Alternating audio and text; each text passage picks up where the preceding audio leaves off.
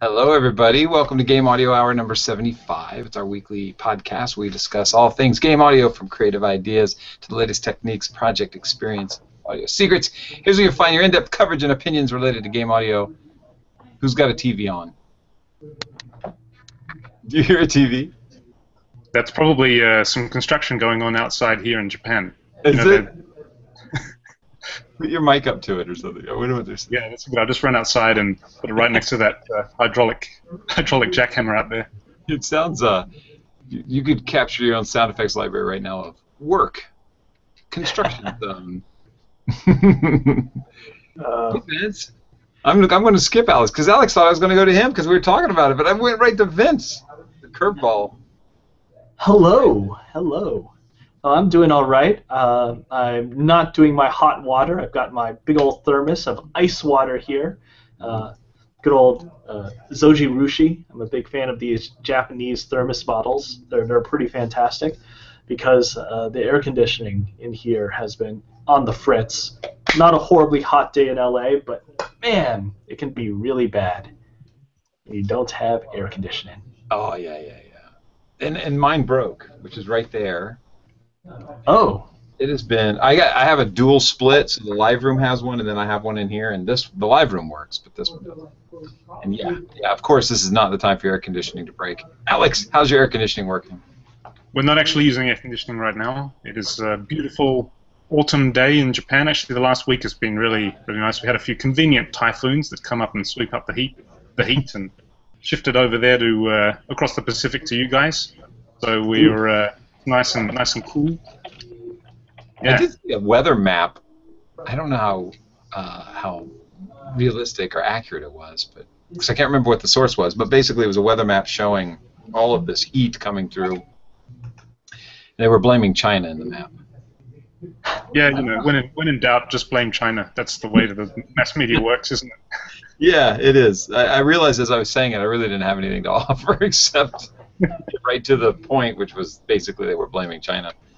Right. And how are you, Kyle? How are you? I'm good. I had to race right here, and so I'm a little bit frazzled. You can probably tell my voice because I had to run in the door and throw down the stuff and grab the scotch because it's mandatory and start the show, which means we are a couple minutes late. Sorry about that. We should probably just inform viewers that we're going to be back to the good old tried and true, the old faithful Google for the Google Hangouts for doing this broadcast, because we gave it a go, didn't we, Twitch? But it just didn't seem to work out. Too many complications. It was. You know, I think it's a good idea to talk about it because especially if people are looking to do this kind of thing, there are ways to get your video podcast to go to Twitch. There are much easier ways, like if you just want to record yourself playing a video game on your PS4, it goes straight through. You know, some brains behind Sony have figured out how to connect that PS4 to Twitch connection, and I think Xbox has one too. I don't have the latest Xbox. But when you're trying to use a bunch of third-party softwares and chain them together and get it all to flow, it didn't flow very well. We'd get video going and it looked pretty good, and Mike didn't drop out as often, which was odd.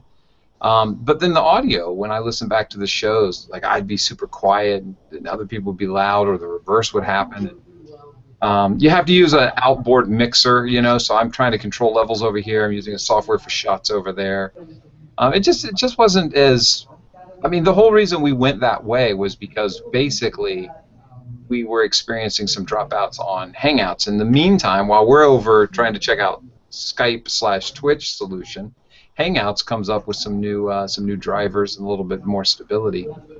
So I think that our best case scenario that makes it simple for our show, especially with no budget, is to just stick with the Hangouts. So I'll be taking the Twitch stuff off of the feed.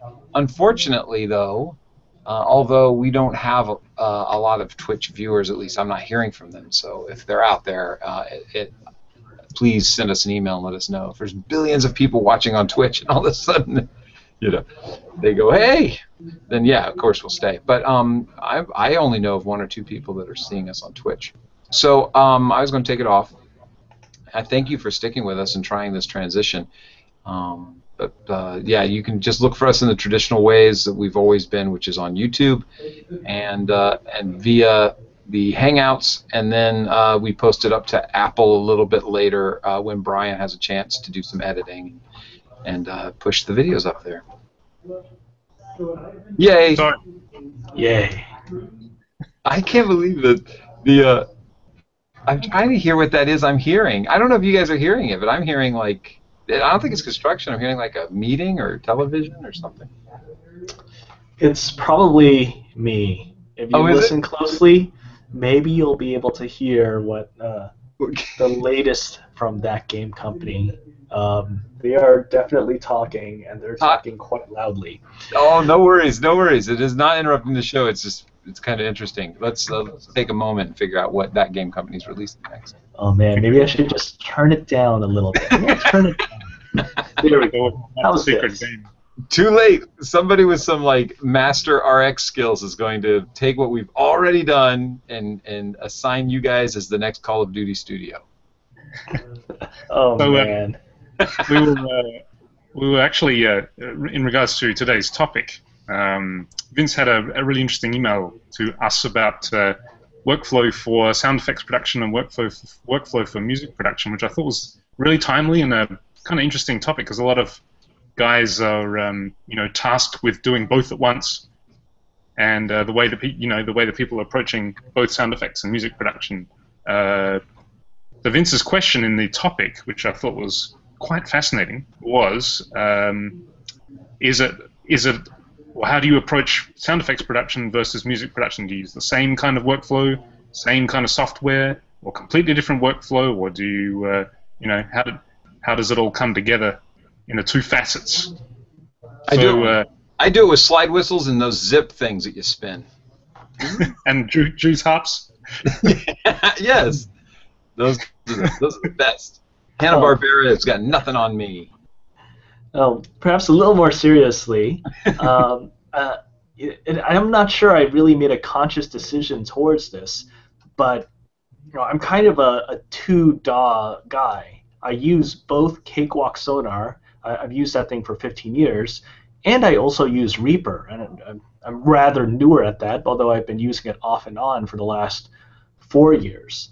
And basically, I find that when I do music, I'm better, I'm faster, I like working within the Cakewalk Sonar environment, and I find that I do everything that I want to do really quite nicely in there. But then there's Reaper, and I remember trying to really hammer my music workflow into that, and I thought, this kind of works. Maybe I'll try using this a little bit more later on for the next project. And actually, what ended up happening is that for straight up sound effects production, I need to make a sound effect really quick and dirty for an editor friend of mine. I'll take some library sounds, I'll do some effects, I'll do some really quick, clean cutting between stuff, and boom, there's my sound. And I did it all in Reaper instead of Sonar. Even though I know all the key shortcuts in Sonar, I'm pretty quick on that, but Reaper just seems to do it for me when it comes to sound effects production. And there's this very strong demarcation for me in my workflow. And I wonder if anyone else does anything like that, where they work in two different environments for these two things. Well, I do. I work. Well, yeah, I do. I use Ableton for sound effects primarily, and Logic. I do more Logic for music nowadays. Although last couple projects were back on Ableton. Yeah. What about you, Alan? Why did you previously? You mentioned that most recent projects are back in Ableton, but previously, what was it about Logic that made it easier for you to do music as opposed to using Live for that? I had a bunch of 5.1 stuff. Ah, right, that's right, surround sound. Yeah, and so it drags me out, and I'm starting to feel like Logic is like that second muscle now because I've been an Ableton user so long. I think I might actually know Logic better than I know Cubase, and Cubase is where I was for over a decade. Until Ableton came along, and so I would keep going back to Cubase with little 5.1 projects or something like that, or just mostly out of entertaining myself, just seeing if I could flex that muscle again. But I think I think Logic now I know better than Cubase at this point. So I'm kind of the same, Vince. But no matter what, if I want to do sound effects, I go straight to Ableton. I don't go anywhere else. Okay. Yeah, I for the past year and a half now, I've been affiliated with the Vitae Backroom in Kyoto. They basically, when I turned up,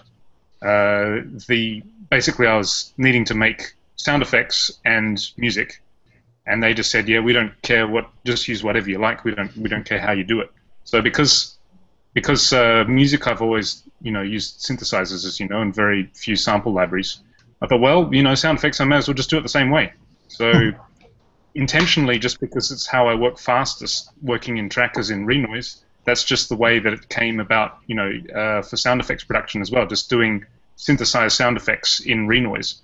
And the thing is that once you get over not being able to see your waveform, for example, when you have like any other traditional DAW, you actually see a graphical representation of the waveform, and then if you turn off grid snapping, and now you can move things around and adjust gain curves and stuff like that. Once you get over not being able to see that and doing everything in numbers instead, you're actually doing exactly the same thing. And the other, at least for me, the other advantage of using Renoise is that Renoise has a very good destructive sample editor built into it. It's basically like the old trackers. Renoise is basically a sampler. So basically a hugely capable sampler, which with the capability to run VST AU plugins as well. And so when it comes to editing samples, you've got the sample editor right there, so you don't need to jump between Audition or Twisted Wave or whatever you're using. You can just keep it all within the one program. And the cool thing is that, a bit like the mighty Jack Menhorn, who used to use Ableton for doing sound effects production, was always talking about how wonderful the clip launching view is for doing sound effects experimentation. You have some of those benefits as well with a tracker pattern-based system where, for example, if I'm doing a synthesized, for example, an explosion, so I'll have it in one pattern, so I have everything set up in one pattern. If I want to render out, say, 16 variations of that explosion, because they're synthesized, so they're going to be slightly different every time, all I need to do is just re-trigger the same pattern 16 times. Then you just set Renoise to render every pattern to an individual file, and there you go. You don't have to do any editing. You've got 16 variations on your sound effects right there.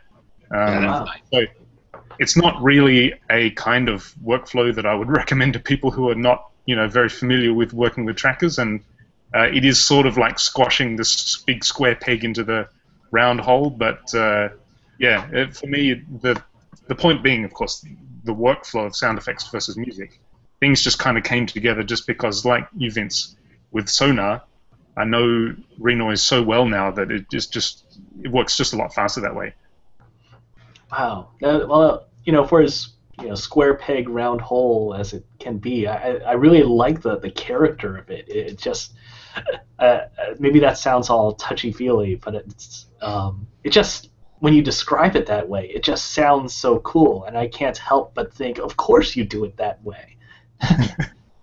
Yeah, I think at least for the project I'm working on, there was a huge amount of VO stuff that had to be edited in batch, and of course in that situation it's just ridiculous to try and do that in a tracker program. So actually I used a Reaper to do that. And yeah, Matt is just saying in the chat room, Matt is asking if, Vince, did you have to do a lot of customization to get a decent workflow with Reaper? And as Matt says, yeah, Reaper behaves so differently from everything. However, it's so wonderfully customizable that for doing all of this VO editing and VO production and batch outputting and all this kind of processing that we had to do, Reaper was fantastic. And as you're using it, you think, oh, it'd be kind of good if that was there. You just move it there. It'd be kind of good if I could, trigger this sequence a little faster than having to go through these menus. You just, assign it to a key. It'd be kind of good if I could see my waveforms in this way instead of that way, and then you just set it up like that. So, there was you mentioned Renoise and the fact that it has that destructive sample editor. And there was a talk that was done at GDC a couple of years ago that was talking about just sort of extolling the virtues of destructive sample editing versus typical non-destructive editing in your nonlinear editors and your DAWs. And that actually really resonated with me at the time because I used SoundForge a lot, and before that things like Goldwave and other sort of less professional sample editors. And I was very fond of actually doing a lot of micro editing with the pencil tool on the waveform itself. I was just a big fan of that. And moving on to Reaper, I found that I'm actually not doing a whole lot of destructive editing at any point when I'm making a lot of my samples or my sound effects these days. Before, it would be this combination of sonar, get to a certain point, export to render it out, throw it in SoundForge, do a little bit of tweaking here and there. Okay, that's cool. But now I find that I'm actually doing a whole lot of stuff in Reaper and not really worrying too much about doing anything in a destructive manner as I used to enjoy back in the day. So it's just weird that my brain is deciding to shift things a little bit, and my body just has to follow along for the ride. Do you think when you're approaching sourcing sounds, like it's a bit like I mentioned, I tend to go towards using synthesis for everything. So if the guys need like the sound of a car door closing, then I just synthesize that. Takes me about, maybe with a good reference to work from, takes me about maybe 60 minutes to kind of put the synths together and make like a car door closing sound, which is of varying degrees of realism depending on what's needed.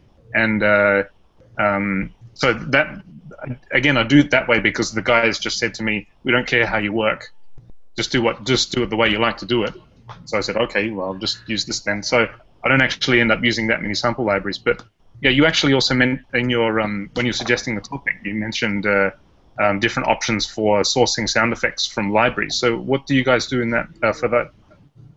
Wow, 60 minutes. Oh, I'm just thinking, like, if someone asked me to do a car door, and I guess it depends on my relationship with the guy. I'm like, oh, you want a car door? Let me look through what I got. And I do have a couple of DVDs and CDs of general purpose sound libraries. Not too crazy. I don't have anything like the big Series 6000 or all those. But what do I have? I have this 4 DVD collection. It's a general purpose sound library called Studio Box. And I got it because it was really cheap. It was something like $300 for 4 DVDs worth of a whole lot of sound effects, which is actually really good value if you just need a whole lot of sound effects to work on. And that gets me through a whole lot of stuff. So last week, a friend actually asked me, oh man, I did this trailer, I cut it, and there's this temporary tape rewind scrubbing sound that I do not have the permission to actually use. Can you make me something really quick, like in the next hour, and so I could send this off? Like, okay. So I go into my library, I grab like 6 or 7 different sounds, I cut them up, I massage them, I splice things together, and in about 15-20 minutes, I get just the right sound that sort of approximates the feel that he had. It fits in the right place in the trailer that he cut, and boom, I'm on my way. And I thought, wow, I wish I could have done that even faster. And then I hear that, whoa, 60 minutes. That's kind of nice that you're afforded that much time to do a cool sound like that. Yeah, it depends on the actual sound itself. Like in some things that you kind of get used to, you know immediately what to do to produce a certain sound. Like, for example, with the car door, you know that you start by thinking about the actual physical thing that's happening. So you've got the sound of metallic clicks as the latch hits the kind of, what do you call it, like the latch of the door hits the latch of the chassis of the car. Mm-hmm. You've got that, and that mechanism is clicking away. Then you've got the resonance that happens because of this big sheet of metal of the door that's kind of vibrating as it closes. So you kind of split it into groups, and then you just work on each one of them, and then you mash it all together. And you know that, for example, the car door, I found that if you want to simulate the sound of a metallic sheet, if you take pink noise, you put it through a bandpass, and then you drive the filter like overdrive the filter, and then add a tiny little bit of more white noise or pink noise just to create sort of a little tail of resonance behind it. Sounds a lot like you're hitting a sheet of metal. Great. Nice. So once you sort of get, as you go through it, you sort of learn little tricks that, oh, okay, I had to make like the sound of popping bubbles. That was really interesting as well, because you know that like a drum, the way that a wave will work is that you start with very compressed waves as the air gets compressed when something hits, and then it gradually kind of the wavelength gradually increases as the sound continues. A popping bubble is the opposite, because you've actually got air inside that's being I kind of justified it to myself scientifically the other day, but I've forgotten how to explain it. But instead of taking the wavelength and rapidly expanding it, you take the waveform and take the wavelength and rapidly compress it, and then you get like a kind of a pop sound. That basically means raising the pitch. So the good thing about doing it this way is that when the guys say to you, as did happen last week, we need the sound of a car driving into a plastic. Do you call them portaloos in the States? I've never heard that. I know what you mean. You're talking about. Porta potty. Porta potty, yeah. We need the sound of a car driving into a plastic porta potty. Can you whip one of those up for us? Oh, sure, no problem. You got to kind of think about how plastic resonates now inside this big chamber with like this porcelain thing in the middle of it. It's good fun. I mean, sometimes it does take a long time. Like we needed the sound of a clock tower bell, and that took quite a while to get it sounding exactly like a large clock tower bell.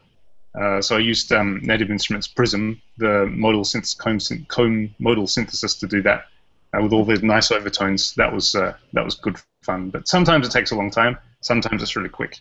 Wow. I mean, that sounds really cool. I mean, I like doing some synthesis stuff. I like I think we mentioned before that I really like doing the physical modeling thing for certain things. So sometimes for musical instruments as well as for other types of impacts and UI stuff. Oh man, yeah, that's right. I love Chromophone. I know you don't like Chromophone, but I didn't like it. But, Well, it doesn't quite. Well, I acknowledge that Chromophone has some faults, but I do a lot of work in order to do envelopes on Chromophone that you can't otherwise do in order to make it sound pretty good and pretty controllable. So I like doing those types of sounds, but I also have my libraries, and so I've got this basic library, and I use that for certain things. But I wonder sometimes, if it's really that useful to have this big old library, especially with all the other options that are out there. There's these online libraries these days where if I need a sound effect, okay, I'm going to pay $1, $3, $5 for something from sounddogs.com or from soundrangers.com or one of those other sound library websites. There's actually another site that I just recently discovered, and I started subscribing to this thing. But basically, for $99, you have access to this big library at this place called audioblocks.com. And that's a nice little search engine. I want sounds of rivers. I want sounds of steamboats. I want sounds of jet engines. And you can quickly preview and download these things. And I don't know. I'm just wondering. I wonder how useful those will be if they will actually supplant all of these very big libraries that are still being sold to individual sound designers as well as to companies. Hey, do you need that $15,000 sound library sitting on your company's server if this other site is going to have this $99 a year web service? Yeah. I have a ethical question for you. Yeah. At the back room, I was needing to do some really quick sounds for a prototype game that they were putting together. So it needed to be really, really fast. Like 1 or 2 days to do everything. So I didn't bother doing the synthesis route because obviously that's just not really practical when you don't have much time. So I went to soundsnap.com and just basically threw together a couple of things. bit of balancing, bit of equalization, bit of compression, and then it's all done in like a few hours. And I thought, wow, this is really easy. This is great. But then I thought to myself, well, I didn't actually do anything here. I just sort of took stuff from SoundSnap.com and just sort of slapped it together, and it sounds really good. And everybody was saying, wow, that sounds really good. It sounds really real. And, well, of course it sounds real. They're real recording.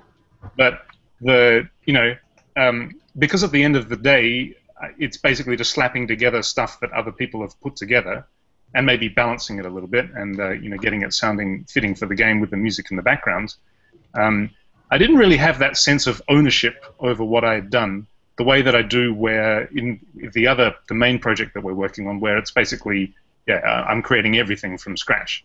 So my ethical question for you guys is, do you ever feel when you are working with sound libraries and sound effects, when you're just sort of banging together I wouldn't say banging together, you're delicately arranging, thoughtfully and subtly arranging pre-made recordings from other people, is there ever a feeling of sort of, I wouldn't say guilt, but just sort of, like I said, you don't really feel that sense of ownership over what you've created the way that you would if you'd done everything from scratch? I use a lot of sounds that are like at a base level. For instance, if I had to do a fireball, I'll use a sound of somebody has recorded fire. I don't use somebody else's fireball. I use fire from this, maybe some plastic sound that's over here, something that I could literally go out and record myself if I wanted to. That's where I find a sound effects library the most useful. Is it saving me the time from doing something that I could do myself? Because if I went out and recorded fire, it's pretty much going to sound like the fire I just downloaded, because in my mind I'm looking for a specific sound. And I'm going to record that sound as I imagine it to be in my mind. And if somebody's done that legwork for me, they just save me time. So I don't feel guilty at all about the use of sound libraries, because I try to use them at kind of an elemental level, if you will. Right. A glass ting or somebody stepping on glass. Those things are going to sound pretty much the same. But I would never use somebody's SoundSnap upload that was, a magic spell or something. I'm going to build that out of the fundamentals that I imagine are going to be needed for the sound in the first place. So I imagine what the sound would sound like to me, and then I go and find those samples, and either I've recorded them in some project earlier, or I can find them on SoundSnap.com, which I also visit a lot, or in some of the libraries that I have. So I don't. So on a moral from a moral standpoint, I don't feel bad because I'm not using something that somebody has created that doesn't already exist. I'm using something that somebody has recorded, and it takes some creativity to get that recording. But I'm not using something that they then layered and created some kind of essence from, some kind of ultimate sound of. Does that make sense? Yeah, if you're running a freelance gig and somebody's paying you to do sound effects, and you've got this list of assets that you need to create, and you've got one there, and you go through your sound library collection, and you find from some other third party the perfect sample for it, like absolutely perfect. This is just the way you're imagining it, and you know that the client's going to love it and it's going to fit the game. Is let's say, okay, for one, sure, that's fine. Let's say you're doing this for 10. You've got 20 assets, and 10 of them, you've got something in your library that's just absolutely perfect.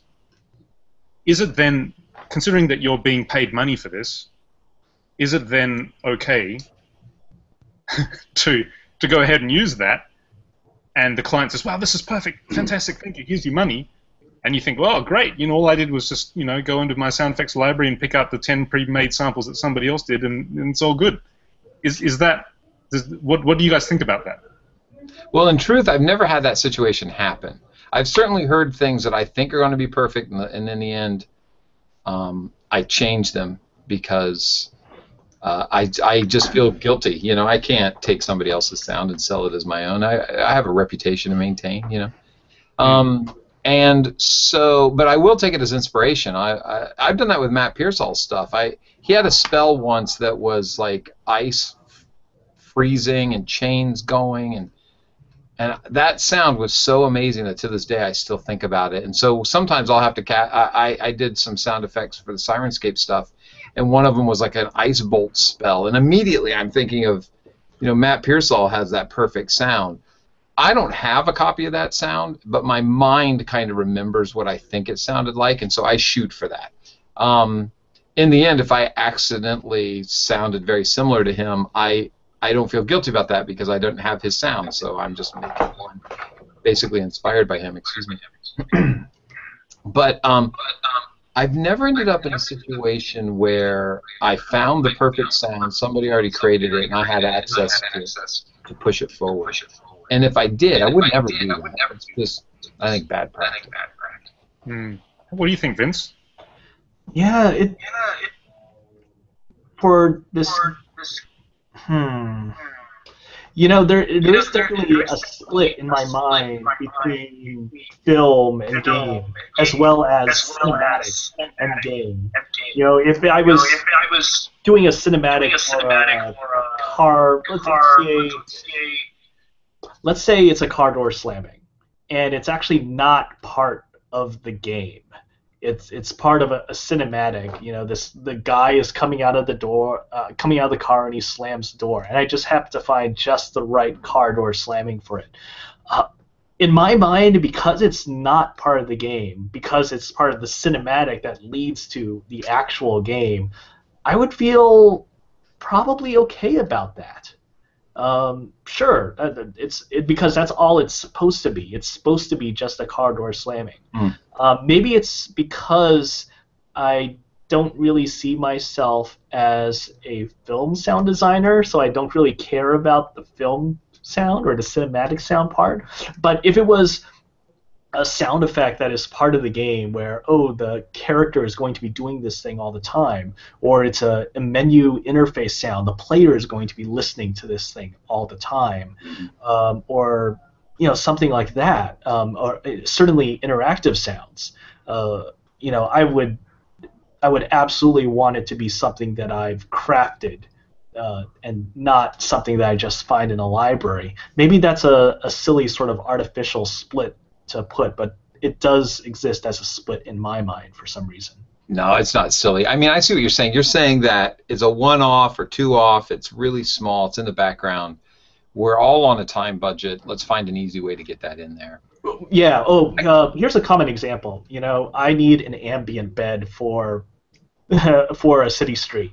I could probably spend a lot of time doing that. Okay, I can go ahead and bring out my field recorder and record some city street because I'm in LA. There's plenty of city street out there, but I've got all this library worth of city street, and I find just the right one, and I'll use it.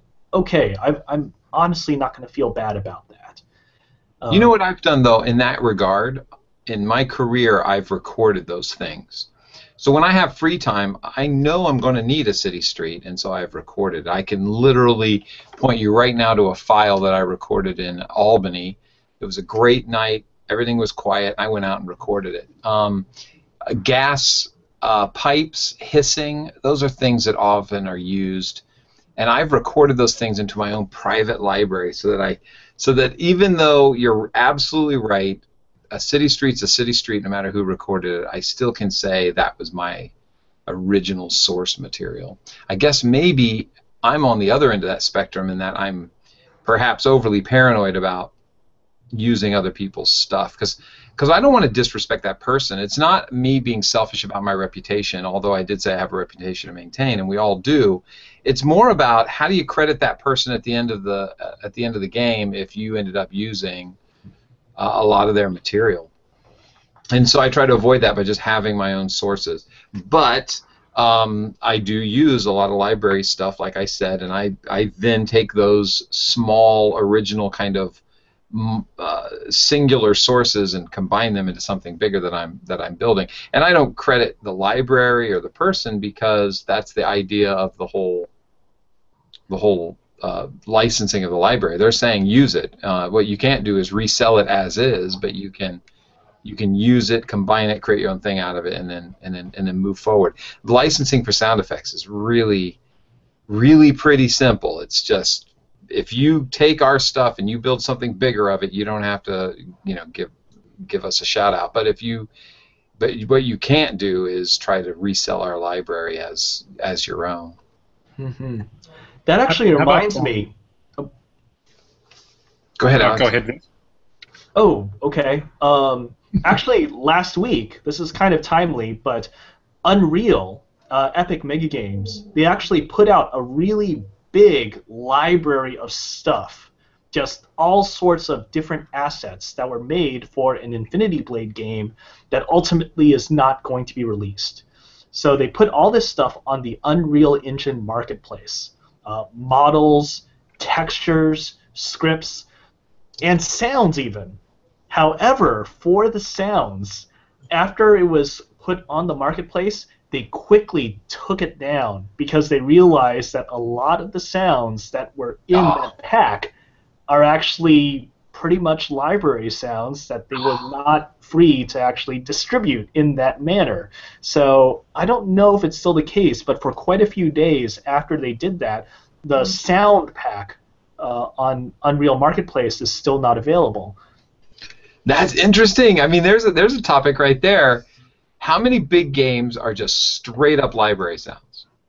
That's embarrassing in some ways to me. I would think, as a sound designer, I don't want my name on that if I just started pushing some library sounds forward and then said it was. Yeah, it looks like there's still a listing for it on the Unreal Engine marketplace, but you can't actually download and activate it anymore. So there's a recent comment from yesterday, product activation failed. It looks like they're still trying to rustle through all the content there and try to figure out which ones they actually have license to distribute and which ones they don't. It's kind of embarrassing, honestly. So I found a bunch of my sound effects out on the internet under somebody. And to tell you the truth, it was two different people's names. And Wow. my demo reels have a password so that people can't steal them, because that's what they basically did, was to lift it. Because you can use things like, I use a tool all the time to capture audio called, I'm looking it up in case it's useful to people.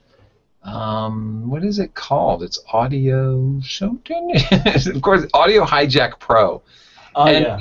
You can use tools like that to just target an application that's open on your machine, hit play, and record a live concert that you're not supposed to technically be able to record. And you didn't hear that here. And if you do say you hear that here, you heard it from Vince. You didn't hear it from me.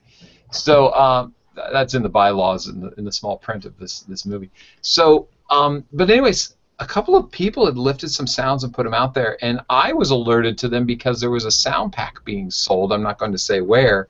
And it had a bunch of my sound effects in it. And so this person was selling them on one of those online locations and making money off of sound effects that I had done. Mm-hmm. And that's really kind of crappy, right? So you got to be careful about this stuff, because that is the number one thing that libraries are trying to avoid, is don't take our sounds and repurpose them and then sell them as your own, which apparently Unreal had to go, wait a minute, wait, we're now discovering that these sounds are pretty much straight out of the library. I don't think Unreal knew that when they published the game. That's up to the audio director to be in charge of watching and talk to their legal department to make sure everything's in the clear. But you guys yourself, you've experienced this when you turn in the final. Have you guys? Well, let me not make any assumptions. Have you guys dealt with that list that you have to turn into legal, saying this is the libraries from which I got these sounds? None of them are straight up, from the library. I've certainly had to do it. I assume that it happens at every game company. Yeah, I had to do that for Sony, so they cared about that. But yeah, I had to do that. Unreal dropped the ball. Sorry. Go ahead, Alex. I said I had to do that. It was a pretty short list, like nothing. yeah. This synthesizer created that. See, you're safe, Alex, because with creating these. So I see what you're doing, Alex, as like. I used to be a programmer, right? And there were people who would not build web pages with any kind of WYSIWYG kind of programming thing. They would open up Notepad or whatever and type in the HTML, hit save, load it in a browser. In some ways, Alex, I have just described your approach to creating sounds. What's great about that is that there is no ambiguity about where you're getting these sounds from. Right. Which is fantastic. Actually, Actually, you just described my web design process. Back when I used to do web design about like 8 years ago, it's like, no, I'm not going to use Dreamweaver. I'm not going to use Go Live. Remember Adobe Go Live? I do remember Adobe Go Live. Yeah, I do. And I used I'm not going to use that. I'm going to type this myself. Yeah, I'm sorry to interrupt you. I stepped on your line. Yeah, it comes from, for me personally, it's not that relevant, but it comes from, back in the early days with the Amiga, right? All of the very early Amiga mods sourced their sounds from 2 floppy disks. There were 2 floppy disks that had sampled sounds from the D50 and the DX7. Hold on, we got to explain what a floppy disk is. Oh, it's like this little kind of blue plastic thing. It's called physical media. You put it inside the computer. There is a point at which that will be needed. An explanation of floppy disk will be needed. Anyway, the early songs were all created using these 2 sounds from these 2 floppy disks, right? So in the early days of Amiga Music, you would listen to mods that were created by somebody, and instantly you could say, oh, that's that sound, that's that sound. How unoriginal. All you did was just take the default sounds and make a song out of it. And then, there would be guys who would actually wired up their own PC board digitizer. Oh yeah, the digitizer, which plugs in the SCSI port at the back of the Amiga, or is it the parallel port? One of those 2. Vince will remember. Plug in the digitizer, and now you can sample at like 8-bit, whatever it was, 22.05 kilohertz or something like that. And now, when you get these mods that came out with sounds that weren't from the 2 default, it was STO1 and STO2 were the names of the disks that you get from some shady bulletin board in Denmark somewhere. Now, when you get these mods that didn't have those sounds, it was like even if it was terrible music, it was completely amazing because, wow, these are original sounds. And so, because that's the kind of I guess the context that I grew up in, thanks to my brother who was always very generous in letting me use his Amiga, there's like, these are original sounds. And so growing up with that context, then automatically you feel very adverse to using even something like a synthesizer preset. Even these companies put, thousands of dollars into getting these famous sound designers to come and make these banks of presets. Yeah, for me, it's terrible. It's like so inefficient. It's so masochistic. Oh, yeah. It's like, yeah, Alex, we need the sound of like a chain mail. Give us some chain mail. Like, okay, so I'm trying to think, okay, how do I make chain mail? So I need to do this and then do that and then do this and that and maybe use that synth, but that one doesn't sound very good, so I use this one and I can't quite get it. And 2 hours later, here's your chainmail, guys, I made it. So you're not the guy for one of those game jams, right? Like Alex, our audio dude for a game jam. Well, yeah, I think. How long is this game jam? Is it a 30-day game jam? That's right. I'm pretty quick now, Kyle. After like all this practice of doing it in this kind of masochistic way, it doesn't hurt so much anymore. You get used to the pain. Fair enough. I apologize to paint you in a negative light there, because it is impressive the way you approach those things. And I love synthesis. Don't get me wrong. I do what you do, but for music. I don't do that for sound design. I'm always trying to get out to the Moog and figure out some patching and try to go, all right, I've got this new sound. That's the best, man. That feeling, what happens internally when you've discovered or you've created something that nobody's heard before. And that's what I like about sound design, frankly, more than composition, is that is the creative art in game audio, in my opinion. This is my opinion. Whenever, and I've said it before, whenever I've been asked to do a soundtrack, which I love doing, so please keep asking, I find myself working very hard to kind of put the Kyle Johnson creativity into something, because they already have an idea of what they want to hear. And I'm spending probably 60 to 70% of the time trying to create something that somebody else, John Williams, whoever, has already created, and they're using as temps, and then spend the other 30% of my time trying to sound like that, which is difficult, and then also have my little edge to it, in the way I like to do things, so that it is mine in the end. But basically, it's just me trying to recreate a sound that they have as a temp, and that is challenging in itself, because my goodness, it's hard to sound like some of these amazing composers of which I am not. But on sound design, I constantly get. I don't think I've had a project that said I want my gun to sound like Call of Duty, or I want my spells to sound like Diablo or something like that. It's always the opposite of, I do not want to sound like this game. We want to stand out. We want this to be unique. And with that, the creativity is just exploding when you're doing sound design, and when you're doing composition. For me, it's too much of trying to sound like something that already exists. What advice would you give to freelancers who are just starting out, specifically wanting to go into sound design? How do you convince people that you are worth the money when it's so easy for somebody who's not a professional sound designer in game audio? It's so easy to just go to like soundsnap.com. There's so many fantastic resources just for getting really well recorded sounds that you can just drop into your game immediately. You don't really need to know much about balancing EQ or compression or anything like that. Or you can just sort of take these sounds, put them right in, maybe just as a simple aesthetic judgment that anybody can make about balancing the volumes. That one's too loud, this one's too soft. Yeah. I do have a strong opinion in that regard, actually. How does like a new freelance sound effects designer go about convincing people that, well, instead of going to SoundSnap or wherever and getting these samples yourself, you pay me this much money and I'll give you this much quality? How do you go about convincing people of that? So I absolutely, if you don't mind me getting up on that soapbox for just a second, sound design really musters people out because it looks simple. And then when you get in there and you start making them, there is an education in there that is really rich and really deep. And I will never be as good as my heroes in sound design, some of which join us on the show, like Matt and his crew. They do some amazing work. There's a level of creativity that you really have to reach for when you're doing sound design that kind of goes against what you're naturally doing. A lot of sound designers are musicians, and so they go, okay, I'm going to approach this with a musician's kind of attitude, and you can't.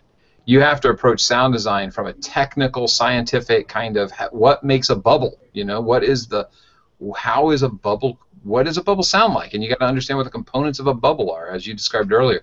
And if you lack that kind of scientific knowledge, or if you don't educate yourself in those degrees, then you'll lean on your musical side, and your musical side isn't going to serve you necessarily well when it comes to sound design. Now, that being said, that is my weakest area of sound design, is musical sound design.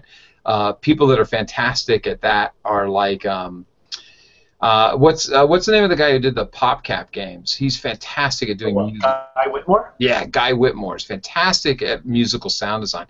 And that's something where I don't excel at, even though I'm a musician, because I don't hear those sounds in a musical way, but I feel that I do well when it comes to trying to create a fantastic version of something that's realistic, a car door, or if I'm creating a spell and the spell's based on fire. And I think I do well there, but I don't do well at trying to create a musical version of a spell that's based on fire. And Guy Whitmore would just knock it out of the park every time. So I think that sound design really will really muster out people who are trying to kind of find an easy way in. So if you have an interest in it, learn your biology, learn your chemistry, learn things about how things work. And it very much is good for people who have an interest in programming, because that's about learning how things work, so that you can emulate that in code. And when you do that, and I think that you're going to serve yourself really well in sound design, is to learn how things work, what the components are that make them up. Now, then there's a level above that where you can start to incorporate that musical knowledge, and you can reach those Guy Whitmore levels, and you can start in those Matt Pearsall levels, and you can go, okay, now I can take this thing and really have fun with it. Like cartoons rely so much on musical sound effects. But to answer your question, I think that the first thing that you have to approach is from a scientific standpoint. Let your musical side go to the side. Let your musical self go to the side while you figure out how to do sound design from a base level, and then from a fantastic fantasy level, and then start to incorporate some kind of musical level into it.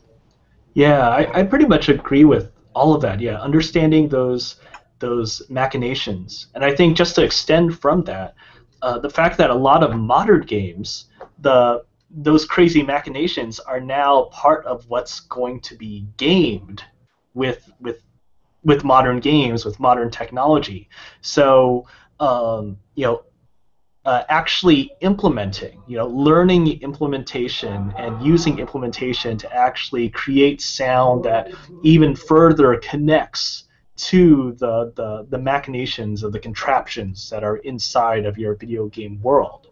So, making actions that are connected with a transforming robot, and the transforming robot has limbs that have a certain length, but that length is variable.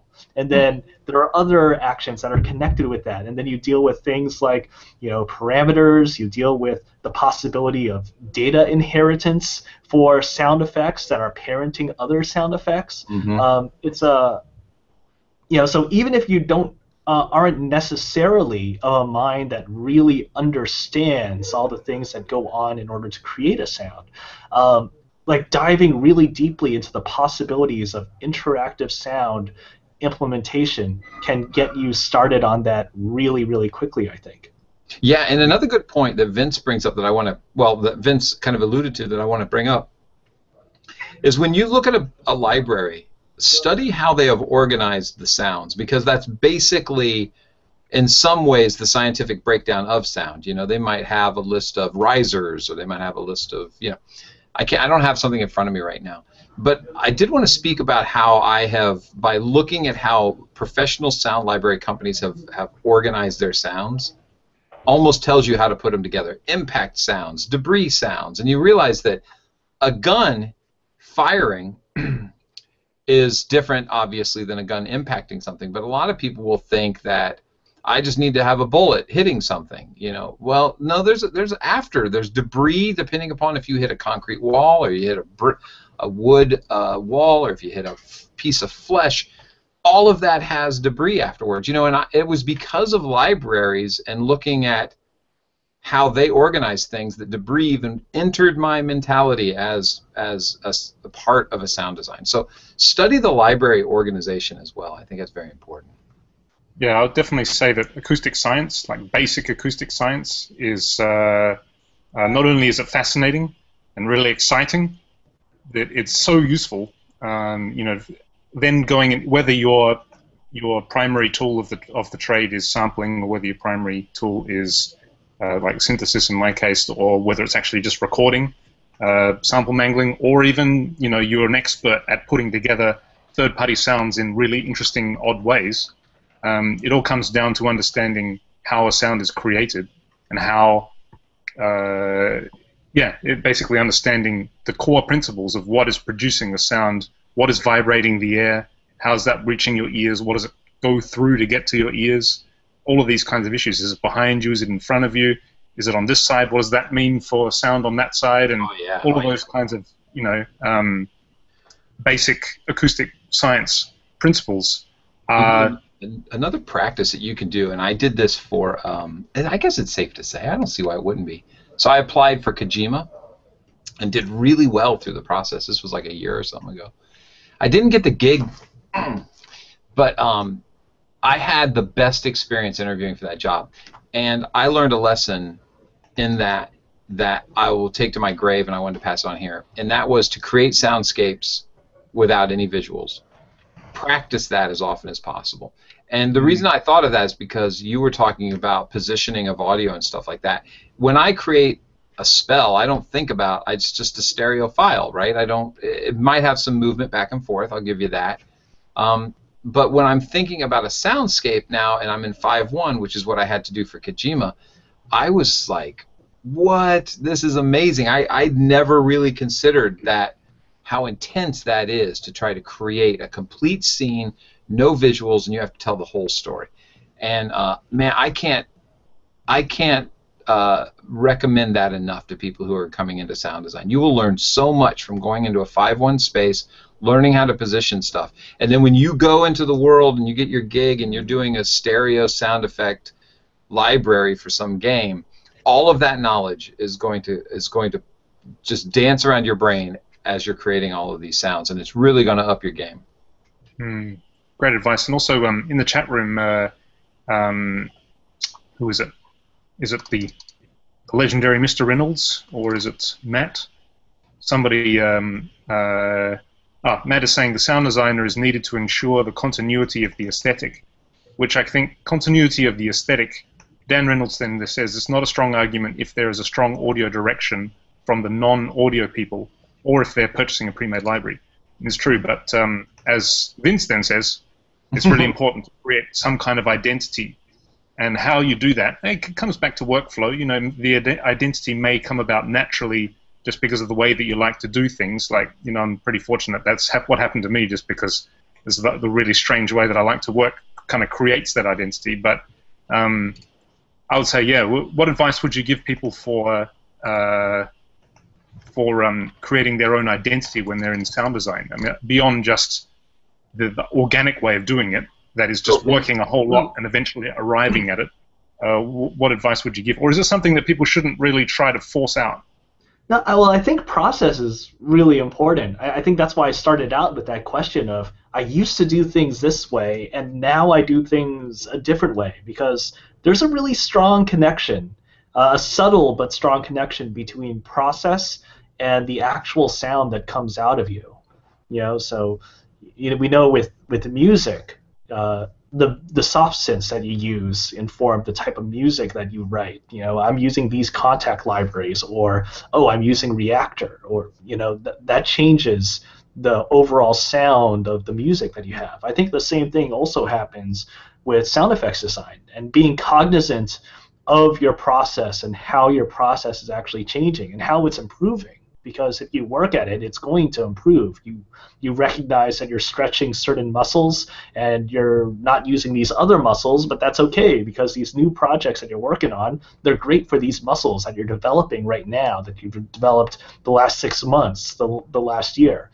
So I think, actually paying attention to the process that you're doing, and not just willy-nilly going through and, I'll grab a library sound and plop it into Fmod there. That's not actually learning how to design sound, but figuring out how it is that you actually go and do these things, because there are so many things that can be done, and knowing those options and deciding to do certain things as opposed to other things, and that's what creates your identity. Absolutely. And, I wanted to say that I just saw a video by Diego Stucco, who put a bunch of mics on his fingers and started tapping things. I've never thought to do that, but that's why that guy's a genius. And those explorations that you make doing stuff like that, in addition to what Vince is saying, but backing up at that kind of recording level where you're creating your assets, not you have assets and you're doing things with them, but you're actually at the point where you want to create some assets. Understanding what things sound like and doing experiments that are outside of the box. Don't be afraid to look weird with your headphones on and your microphone pointed at a car as it drives past your driveway. Don't worry about that. People are going to judge you for the shirt you're wearing more than they're going to judge, if you were standing out there in your shorts, they're going to judge you on your shorts. So just let it go. Just go on out there in your silliness. Put microphones on your fingers and start tapping your trees around your front yard. People think you're crazy anyway. Don't worry about it. I'm the nut in my neighborhood. I accept it fully. But by being creative and allowing those things to happen, I never thought to do that, and Diego has this now collection of sounds that he's put into his library of awesomeness that came off of just going, hey, I think I'll tape some mics to my fingers. So go out there and experiment. That is the love and the awesomeness of sound design. You don't get that opportunity. I can't say, hey, I think I'm going to go record a Stradivarius today when you're doing music, or hey, I think I'm going to gather up, Aerosmith and see if they can lay down some of their kind of chunky tunes for me. That's not going to happen. But if you want to do it in sound design, it's all right there for you. There's no limitations except something legal. We do not promote anything legal. And if you think that we did, send emails to vince@thatgamecompany.com, because I didn't say it. But Vince just ducked his head for those who can't see the show. I blame him for all the crazy stuff. But anyway, so that's what's great about sound design, and I'm speeding up because I know we're getting towards the end of the show. Yeah, I would agree. I think just one last comment there. I would say Dan has a good point. I asked Dan in the chat room. He's saying that when you're a beginner, your voice will only come through a lot of exploration and personal discovery. And I was asking, is it a good idea? Is it not productive for beginners to try too hard to make a distinct personal sound because they heard that that's a good idea for sound designers?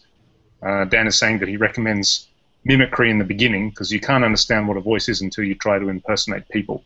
I'd also add to that, don't overthink things too much. I think trust your own, this sounds really pretentious coming from somebody of my limited experience, but I would say trust your own musicality and your own assessment of sound quality and just work to that. Don't overthink it, just do the work. If you have a whole list of 20 sound effects to make, just do them. And don't think too much about, I have to make it sound individual, or I can't use sample out, commercial sound libraries, and some idiot on Game Audio Hour said I should be synthesizing this and trying to think about the psychoacoustics and acoustic science of all of this. Don't worry about that. Just get it done. And I think if you do that enough times, eventually on the way, you'll start sort of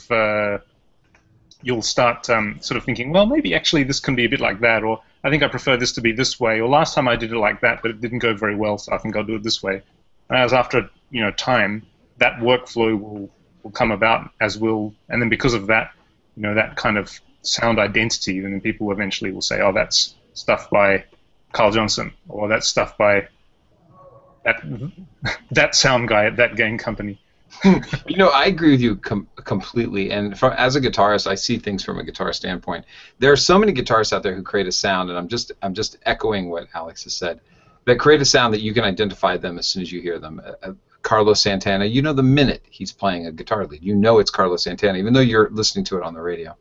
Now, Carlos Santana didn't pick up a guitar and say, I'm going to be Carlos Santana, and I'm going to create a way that everybody identifies me as Carlos Santana. And his tools are being used by billions of people. I think it's safe to say there's 1 billion guitar players in the world, if not quite a few. So it's not like he's been given some kind of special piece of equipment that easily makes it identifiable as his. And so the same thing goes with sound design. Having a sound that is yours, nobody in any game that I've done sound design for, and I've done lots, is going to say that was a Kyle Johnson sound design. That lends itself more in a musical realm, in my humble opinion, than a sound design opinion. But there is a process flow, there is a delivery, there is a style that the client knows that they're going to get when they hear the games that I've worked on. So they may hire me and say, hey, you did sound design for X, didn't you? And I'll say, yeah, I did. And they'll say, we really like that sound design, your spells sound great, or whatever. And they don't know it's me when that same client listens to another game that I've worked on. They don't know who did that.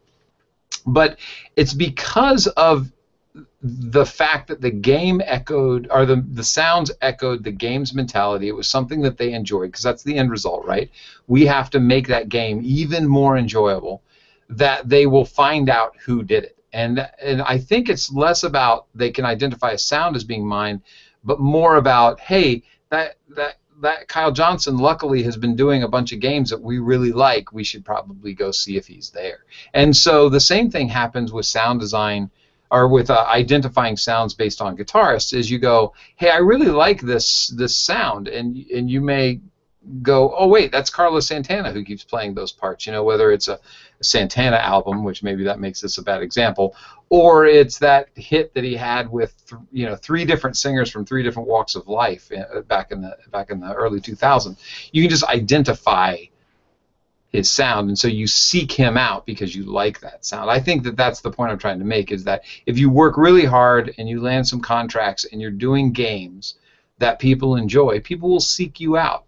I don't know if it's much about they'll identify the sound as being yours, but more about the games that they enjoy. They keep finding your name on the credits. Agreed. Is that my crazy way of talking? Because I think I heard myself go crazy. I think that's thumbs up for me. All right, guys. Hey, Grandpa Johnson has ended with his speech for the night. I seem to do that a lot. Like, there needs to be a fireside, and I need to go, well, back in my day, I feel like my age is creeping up on me. So I was just going to say, hey, thanks everybody for sticking with us through the Twitch tryouts. That was not very great. That didn't go well. I wouldn't pretend to say that, That was a nightmare. So we are definitely going to tell that to kiss our behinds and maybe try again later times. I already gave the speech at the beginning about what we have to go through to do it, and I think I'm just comfortable. I feel like I'm home when we're using Google Hangouts, and that doesn't mean we're not going to complain about it.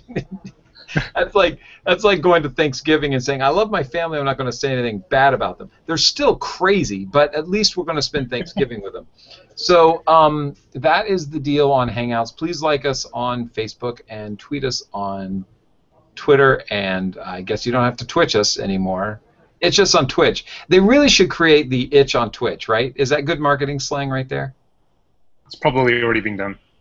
Vince just cocked his head to the side like a dog that gets confused, which I posted on Facebook this meme. It had a bunch of dogs looking sideways, and the teacher and a dog teacher at the blackboard writing something, and he says, by the look of all the head tilts, I guess I better explain this again.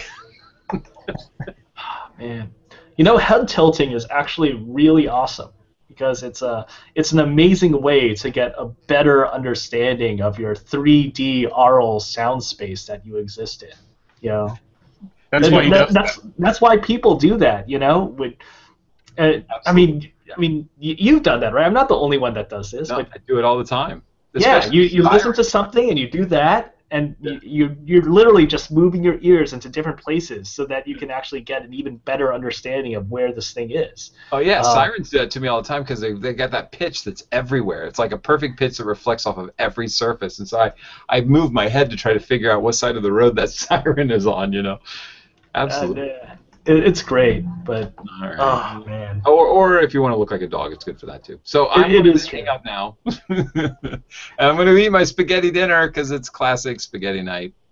Ooh, classic spaghetti night. Yeah. Is it always classic spaghetti night, or do you sometimes do spaghetti Alfredo or? No. To tell you, my wife is of Italian and Irish descent, so you can imagine the spaghetti and the beer that is going to happen as soon as I hit the stop broadcast button. Ooh. It's pretty amazing. But actually, I got to tell you the truth. Tonight is stuffed bell peppers. Oh, right? Ooh, I like stuffed bell peppers as well. Hey, when are we being invited over to dinner? You know, we have never had a game audio hour get together. Well, we kind of did last year. Well, not at your house, no. We need to do that. Yeah, let's do it now. I'll just get on the plane. Let's do it. Done. I'll see you. When you get here, let me know. Just knock. I don't care what hour it is. Okay. Okay, bye, everybody. I'll hold you to that. Bye. Bye. I'm in.